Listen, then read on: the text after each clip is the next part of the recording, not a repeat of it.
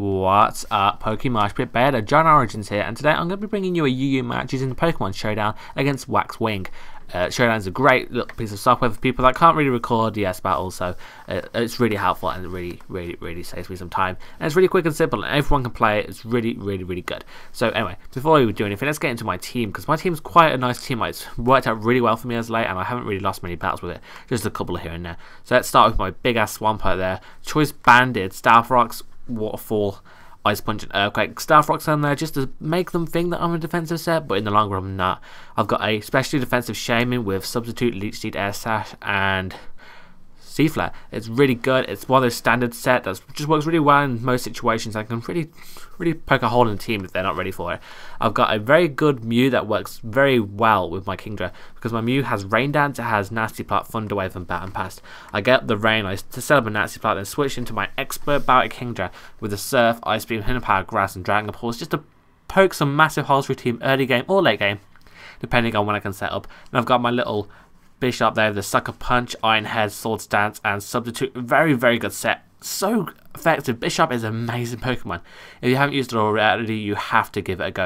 And I've got a standard Choice Specs Raikou with Volt Switch, Extra Sensory, Weather Ball because I've got Rain Dance on my Mew, and then Hidden Power Ice. It is a very good team. So let's get into this battle as soon as we can. So I'm going to hit play around about now, and we can play. I start with my Mew, and he starts with the Uxie. I've figured it's a perfect time for me to set up a Rain Dance, set up a Nasty Plot, get going and sweep the Kingdra, get a very quick game off the bat. But he just sets up his Staff Rock, so I'm feeling good about myself. But I do make a couple of bad plays early on, which could have affected me later on if I didn't play safe and didn't play properly. So I set up to plus 4 now, I think. So I've got 2 Nasty Plots up, I've got my Rain up, and it's looking great. Unfortunately, I go for a Thunder Wave instead of a Baton Pass, which really costs me, because now if I Baton Pass out, which I do, I go into my Kingdra, I take some Staff Rocks damage, very much unneeded Staff Rocks damage, and then he could roar me out and get rid of all my boosts, and it's just really unfortunate because I work so hard to get that. But I do get switched out into my Bishop, which is never a bad thing, as he switches out, not wanting to take an Iron Head or a Sucker Punch if he wants to go for an attacking move. I can set up a Substitute here, and then I can go for a Sword Stance on the following turn, knowing that he has to break my sub. Goes into close combat, and I'm thinking I'm +2, and he's got a defense drop. A Sucker Punch will do a very good chunk of damage. Unfortunately, he has got to reflect up, and so it doesn't do as much as I would like. So he's able to take me out with the close combat. I'm thinking he's a choice Pokemon of some sort, probably Choice Scarfs, but I'm unable to do anything with my Bishop this game, even though it does work so effectively in most other games. But now I can bring in my Kingdra safely, go for the Surf, then take him out, but he does actually switch out into his Winona, not wanting to die as of yet. With the Rain gone now, because there's only one turn left, I am unable to get my Swift Swim, which doesn't really matter against this Blastoise. I can just go for some Hidden Power Grass and get some really good damage on it.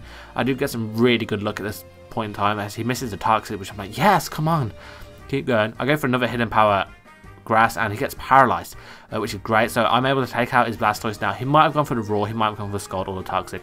Either way, then they won't be crucial to the battle, because either way his Blastoise would have been crippled terribly, because he does indeed switch it out and try and get some use later. He might have rest or something.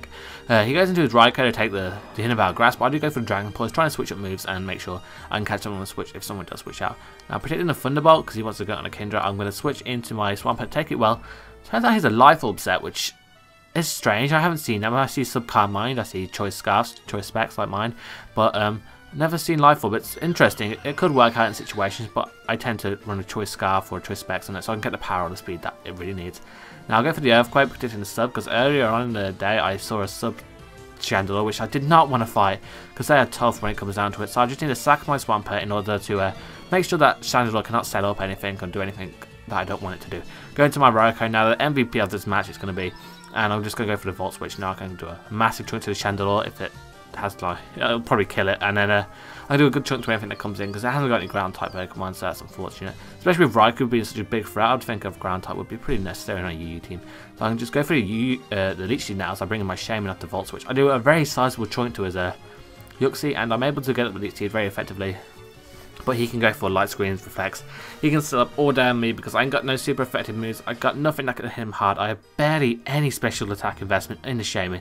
So unfortunately, I'm just going to have to stall it and try and hopefully win the battle. Because I don't think he can do much to me either. I think he has U-turn, that's about it. I'm going for the Seed Fair now and get a really good chunk on it. But not as important. I got the special defense, but it was great. So now, after taking the Mega Horn because of the sub, which is great, I can go for the Air Slash and safe to take him out.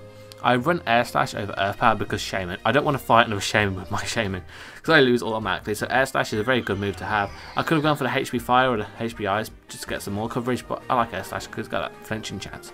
I had to do a straight switch into my Kindred. Now, expecting the Fire type move, not the sub, but I can't do anything to Chandler it anyway with my Shaman, so I really had to switch out into something. I have to pretty much sack my Kindred now just to break its sub because, you know, Chandler big threat behind the sub, like I said. I don't want to fight it behind the sub with the Pokemon I have left, so gotta break it, gotta sack my Kindred, which is really unfortunate, but looking at his team, I don't particularly need it. All I need is Raikou, and I have to play around Raikou really carefully. I don't want it to faint, and I need it to destroy his Blastoise, which is very low HP, so I'm gonna, and his Yuxi. His Togekiss could be handled, and his definitely his Togekiss, because I cannot handle that with my Mew. It's got no attacking moves. It's a useless Pokemon at this point, but I've still got it. It's relatively good HP. I really did not want to be in this situation where my Mew is out here with no attacking moves and allowing his Togekiss to set up. I want to go for the nasty parts and then Baton Pass to get in my Raikou, but I can't do that because I got paralyzed. And then I get paralyzed again. Where's his hacks? He didn't even do anything, and I just get paralyzed. I can't Baton Pass out of there to conserve my Mew for death out of later if I need it. So now, but because it dies, it gives me a nice opportunity to switch into my Raikou and gauge how much a Volt Switch will do. It does about 64% and a solid 2-hit KO, which is looking great. But now I can swap back into my Shaman, not taking any damage at all. And yes, I'm looking alright. I'm looking at this, I'm thinking, yes, I can do this. As long as he still stays the 2-hit KO, I'll be pretty much set. I just go for the Leech Seed after I miss the Seed Flare, but I miss it. And of course, he's able to roost up. It's not looking like I can do it okay now.